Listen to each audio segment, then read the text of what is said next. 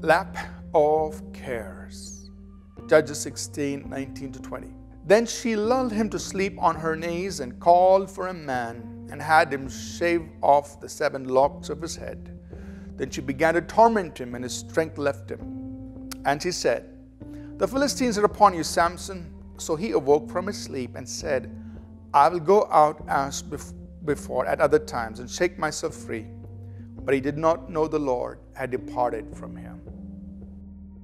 This week we've been talking about the life of Samson, and we've traced his life from the amazing call and the tremendous anointing that was on his life and some of the things that led to his downfall. We've been dwelling on the lap of Delilah, where it was in that place Samson lost his consecration to God.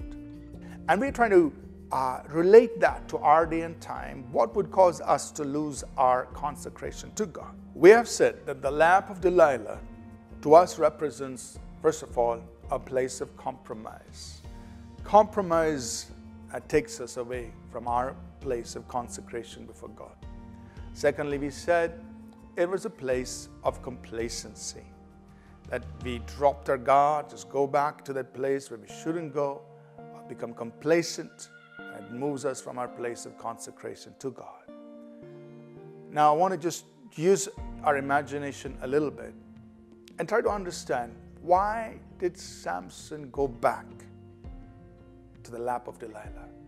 I'd just like us to use our imagination a little bit as we consider, why would Samson go back to that place and lie again in the lap of Delilah, knowing fully well that she was the one person who knew, other than his own parents, of course, she was the one person who knew the secret to his strength. Why would he do that? And I'm just using my imagination a little bit here, but I think it would point us to a biblical truth in the New Testament that is relevant for us as believers. I can only imagine that Samson must have been heavy with care and with responsibility.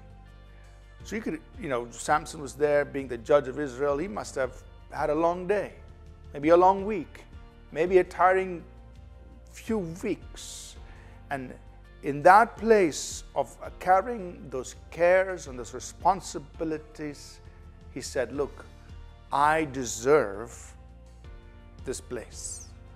And so you just go back and lie down in Delilah's lap, thinking he deserved it because of all the cares and all the responsibilities that he had to attend to.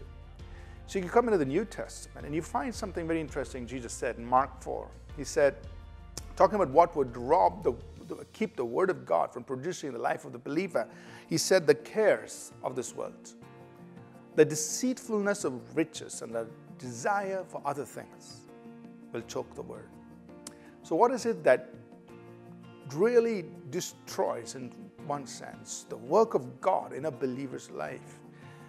God is at work, but what chokes the work of God? He says, the cares of this world, the deceitfulness of riches, the lust or the desire for other things.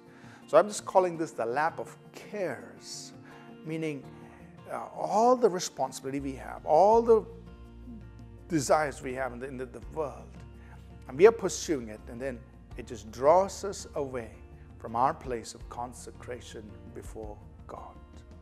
And that leads us away to a place of weakness before God without us even knowing it, that these things have choked the work of God in our lives.